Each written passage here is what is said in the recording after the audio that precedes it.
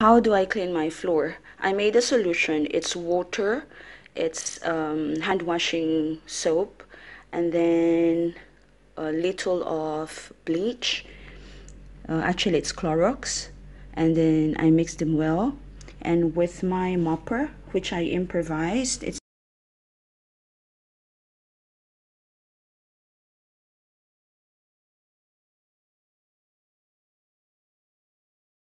actually a car scraper, a car shield scraper, windshields.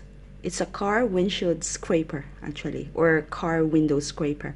So I'm not using this like a reservoir here.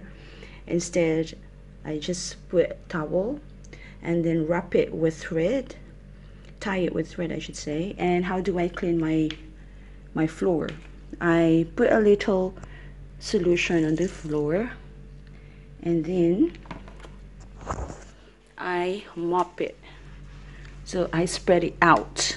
But of course, the floor should have already been swept, free of anything, and ready to be sanitized. So this is how I do it every after 2 days. But if I go out, then I make sure that all those areas where I have stepped on, they should be sanitized. I'm sanitizing my room because I wash my car, and I know that because I'm not the only person here in the flat. There are also some people staying upstairs, so I do not know what are their activities. So for me to be safe and well guarded with any bacteria, then I have to sanitize everything. So it's a bit crazy if you're going to think about it, but it's not, because we do not know when the virus can attack you.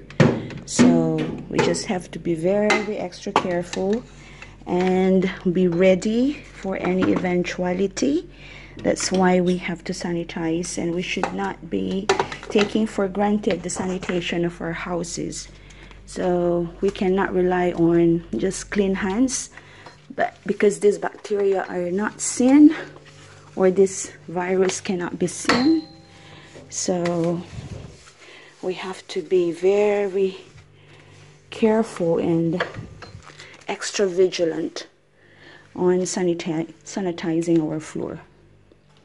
But don't be too extra, because the bleach is not also good to be inhaled all the time.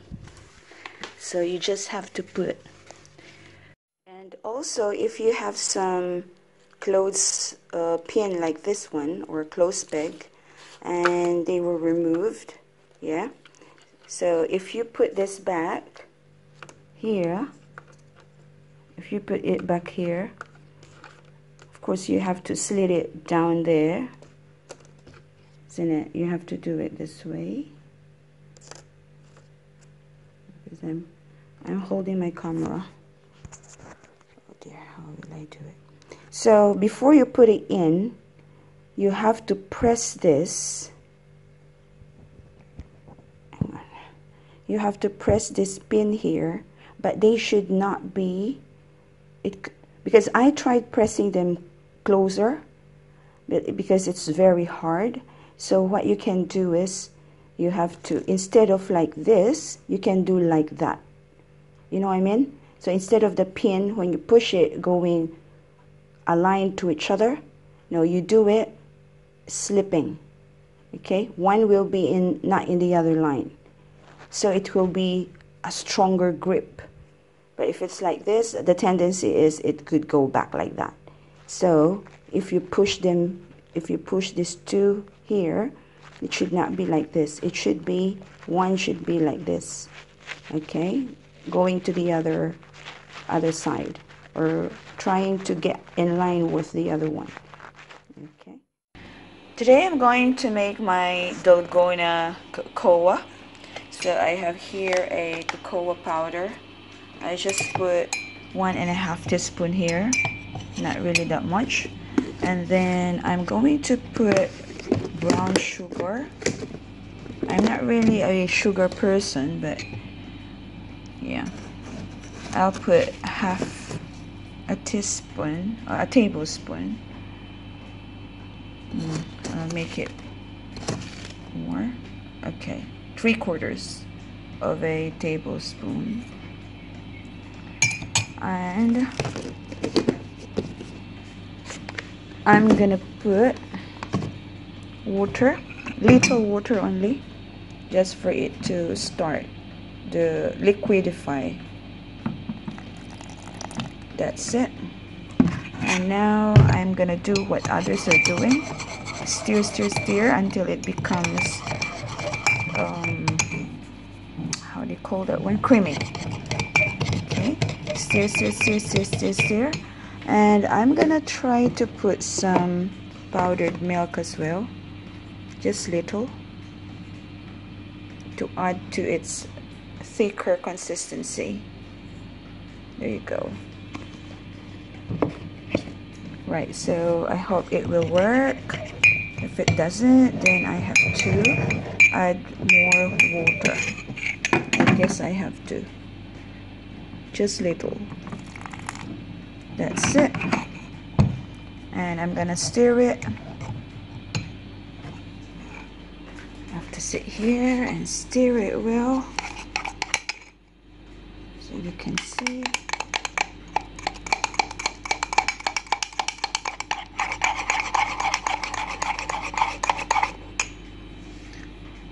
Because I'm holding my camera, it looks awful. It's between my legs. Alright, so let's put it here. It needs a lot of time stirring it. And then I'm gonna pour milk later, fresh milk.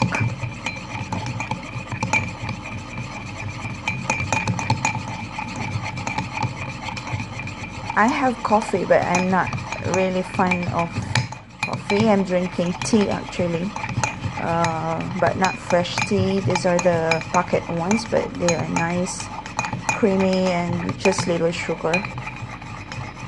It's a ginger tea actually. But I think it's becoming bubbly now and creamy. So I'm going to show you the finished product in a while. I added more powdered milk because it seems that it's a bit too liquidy. So, or it's too watery.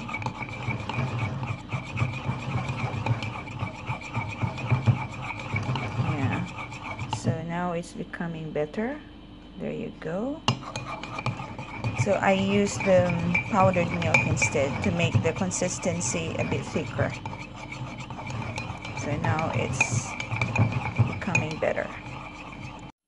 After several stirs, this consistency is what we got. Okay, so I'll continuously stirring it. It's nice really to stir it holding the cup holder.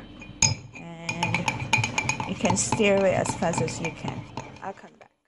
Right, so now I have to put milk, the fresh milk on the glass, as I have seen from the internet. And then I poured the fresh milk there. And now my Dalgona. It's cocoa, powdered milk, and sugar with little water. So now let's gonna pour on top. I hope it works.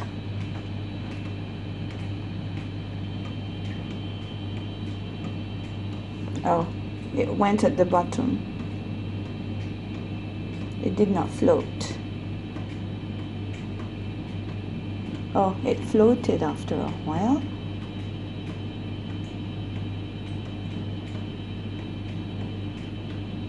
Oh, so this is another kind of Dalgona.